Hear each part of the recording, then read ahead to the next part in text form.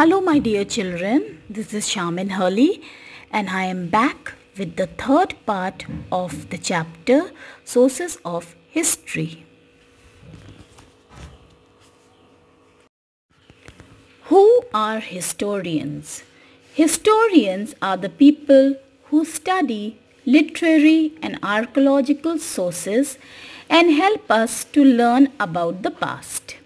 They study various texts that are available and interpret them to learn about the past.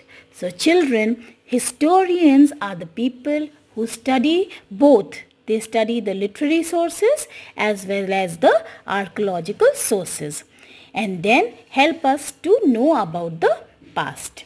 Okay, they study various texts that are available and interpret, tell us more about the past.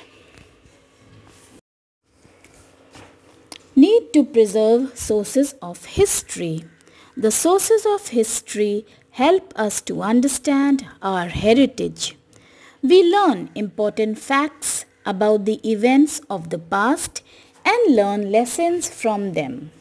So children, it is very important for us to preserve the sources of history because it helps us to understand our heritage, to follow our customs and traditions, right?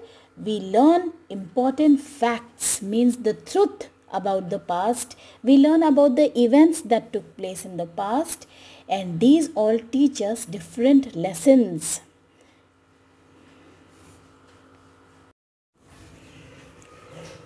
Therefore, it is important to preserve these sources of history so that we do not lose the knowledge of the past. They contribute in preserving historical sources. So children, it is very important for us to take care and preserve these sources of history so that we do not lose the knowledge about our past. We should take care of it. We should preserve it, because these all contribute in preserving the historical sources.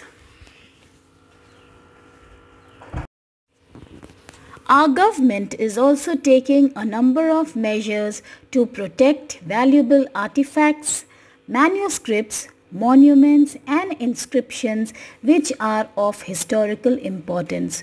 So children, it is not only our duty but it is also our government's duty, and they are taking measures to protect all the important artifacts, the manuscripts, the monuments as well as the inscriptions. And for who they are taking care of it for? They are taking care of it for us to know about our past.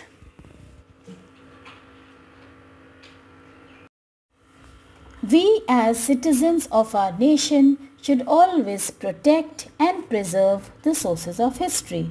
So children, because we are living in this country of ours, we are the citizens of our nation, so it is our duty to protect and preserve these sources of history.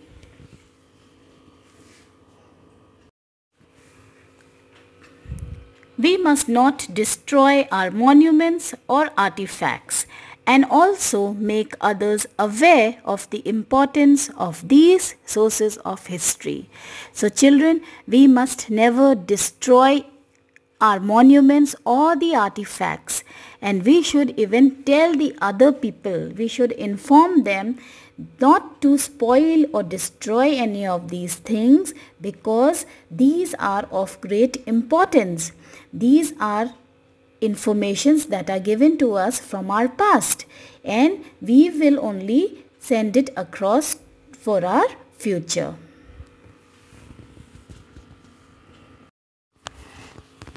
So children, with this we have come to the end of our second chapter, Sources of History. I will be giving you some questions to solve. Kindly solve it and send it to me on my personal WhatsApp number. Thank you so much, my dear children.